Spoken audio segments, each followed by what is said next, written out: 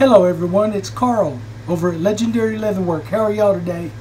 Today I'm going to make a ladies clutch, a real small thin ladies clutch, and I'm going to put a little handle on it and all the above.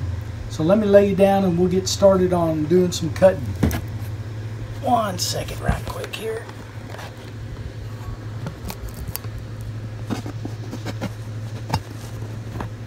Alrighty, here's my pattern because I don't have a die made yet. This top is for the zipper that we're going to put in it, of course. So let me lay out the leather that we've got.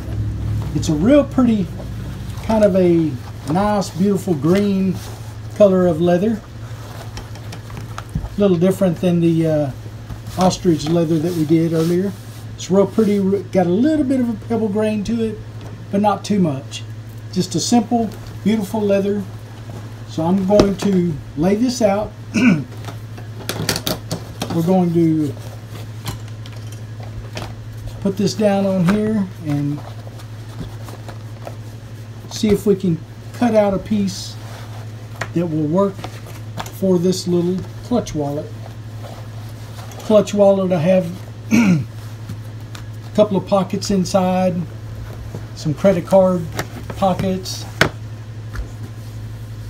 It's going to have a zipper pocket, as you could tell, on the outside, but we'll work that out when we get to it. Alright, get it up in here where it's nice and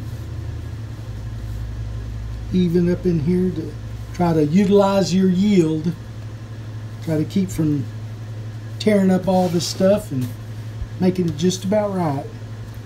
So once we lay that one out, of course, we will glue down the cornered edges so this baby won't go nowhere, or glue down, I mean taped. Sorry about that. Let's see what we can do right quick. I know it takes a little time to tape it, but it's the quickest and easiest way I've found, other than using other items to keep it from moving. Some people like to tape it, or use sandpaper on the back, but if you ever got to change the pattern out, then you're wasting money on sandpaper and whatnot. So I just use simple masking tape, roll up the edges, and we do pretty good.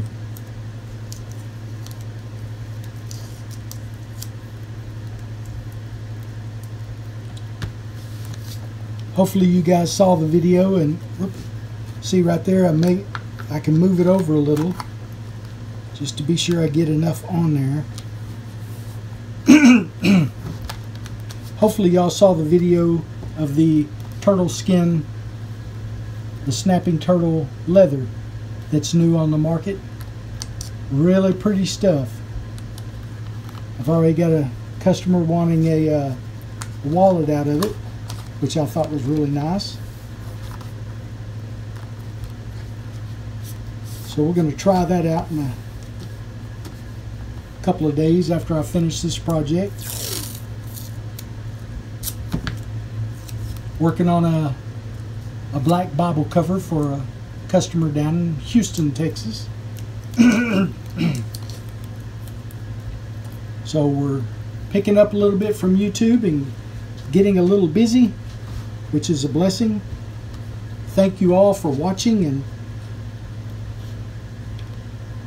quite a few people have subscribed to my channel, so that's a blessing as well. Thank you very much to all the people that have helped me get this thing started and started rolling down the pathway, which is really fun. I've so enjoyed doing these videos, and hopefully it shows a few people that anybody can do these videos, not just the average person or a person that's got a lot of skill. Heck, the only skill I've got is talking and working on leather. All the other skills kind of come secondhand. Okay, got that little piece all taped down. So I get my nice ruler, tape it down a little bit, and we're on to cutting.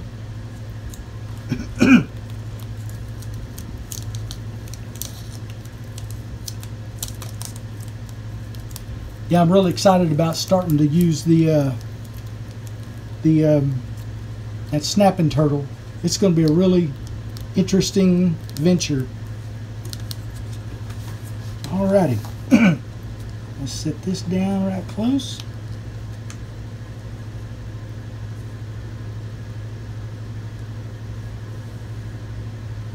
I got to meet the gentleman that is creating and selling the snapping turtle leather. Really interesting gentleman.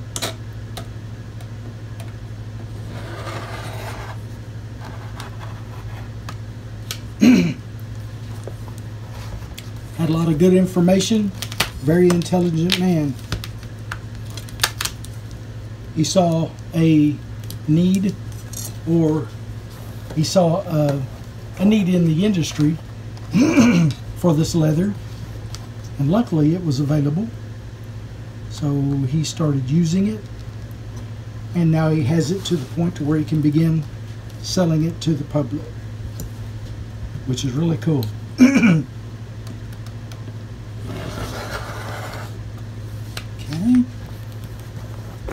alright, let's move that out of the way a little bit. I haven't told you, but I will be using a beautiful leather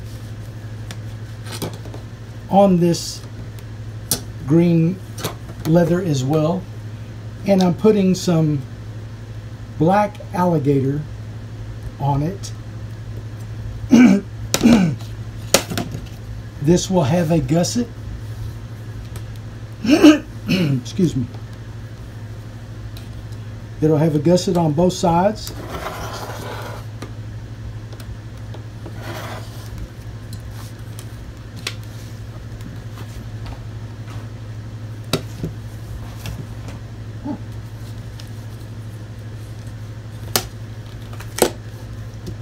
Okay. I have a zipper on the outside. It'll close with a zipper on top. It's going to be a really pretty little clutch.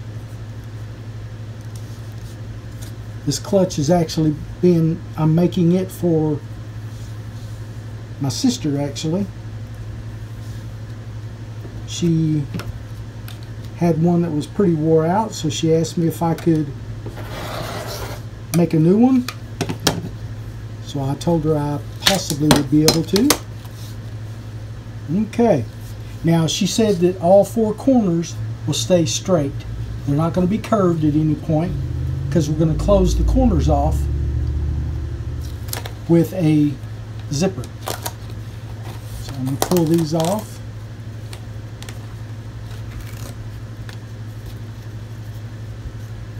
I'm going to use a very, very nice black kid skin.